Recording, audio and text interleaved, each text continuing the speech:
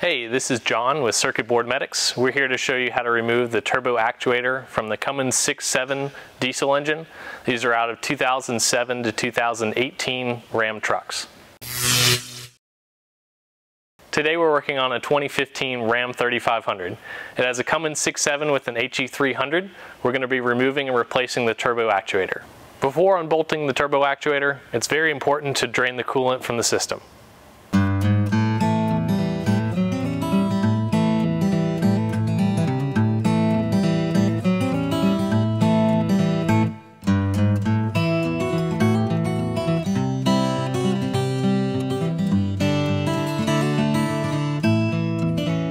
The easiest way to get to the turbo actuator is through the front passenger wheel well. We'll start by jacking up the vehicle and removing the passenger side front wheel, and then we can remove the inner fender splash guard. Now that we have the wheel off, we need to remove the inner liner. We're going to show you which fasteners to remove to do that. We're going to start by removing the 8mm heads here.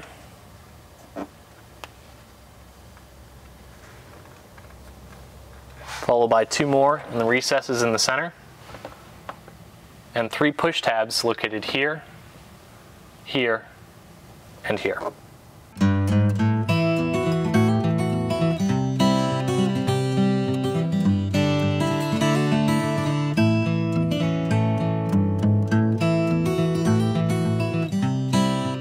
Now that the liner is removed, we can get to the turbo actuator mounted on the side of the turbo.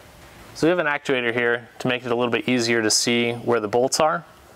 We're going to start by removing the electrical connector, followed by this 10mm head for the harness. There are 4 bolts holding the actuator to the turbo. Those are 5mm Allens, 2 on the top and 2 on the bottom.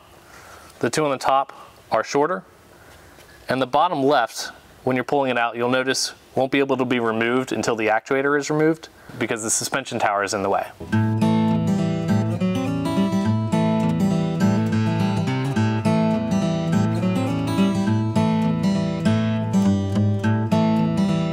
I have a new turbo here to show you the sector gear. Once you pull the actuator off, you want to make sure that your sector gear travels fully. You'll hear it click to either side. It travels about 1 inch. If it's bound up or not moving easily with just the push of a finger in either direction, you may need a new turbo. To verify that your sector gear travels fully in both directions, you'll be able to line up the guide hole with 2 holes in the body of the turbo.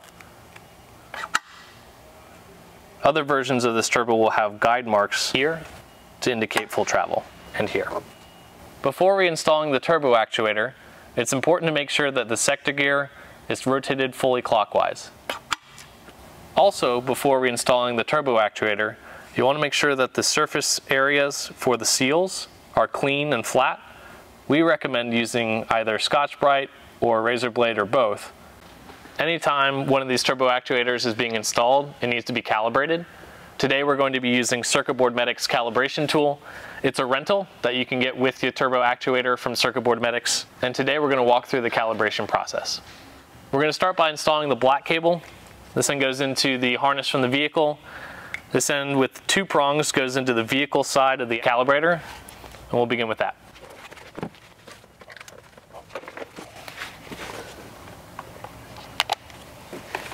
Now that we have the calibrator plugged in, we need to turn the ignition on without starting the engine. The calibrator will then power on, and we'll press begin to start the calibration procedure. The next step is to connect the actuator to the calibrator using the red cable provided.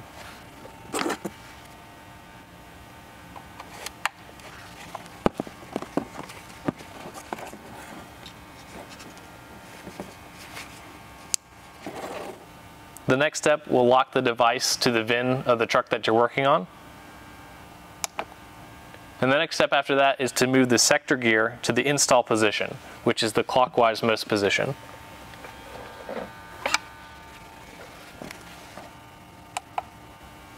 The next step prepares the actuator for calibration and aligns the gear in the actuator. When we reach step 4, it's time to mount the turbo actuator to the turbo. I'll need to make sure that the gaskets are fully seated, that the gear is greased, and the sector gear is also greased. don't forget to insert the bottom left bolt before mounting. Torque the actuator mounting bolts to 8 foot-pounds in a crisscross pattern. Now that we have it mounted, we're ready to calibrate with the final step.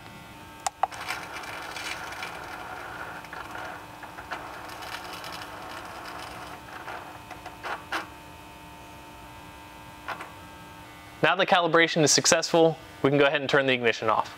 Lastly, we'll unplug the calibration tool so that we can plug in the harness back into the actuator and secure the harness with the 10mm bolt.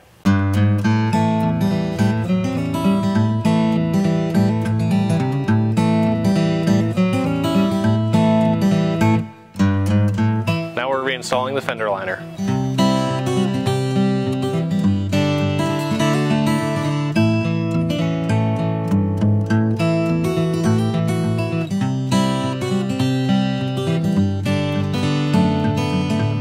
Lastly, put the wheel back on.